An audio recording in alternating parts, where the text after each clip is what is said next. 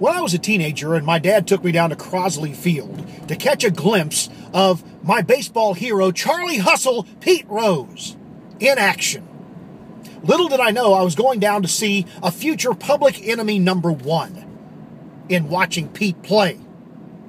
We all know the controversy about Pete being accused of betting on baseball and denying it back in the late 1980s and being banned for life from the sport that he loved and the sport that he built.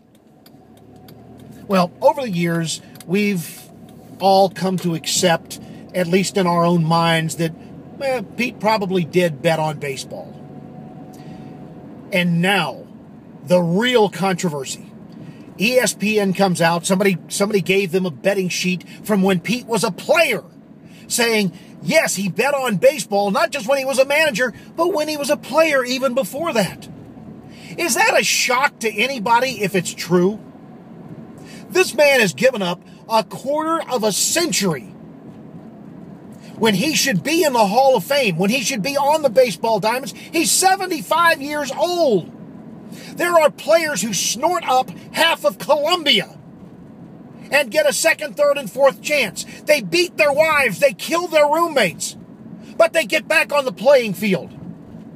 It's time to get... I don't know who he made mad.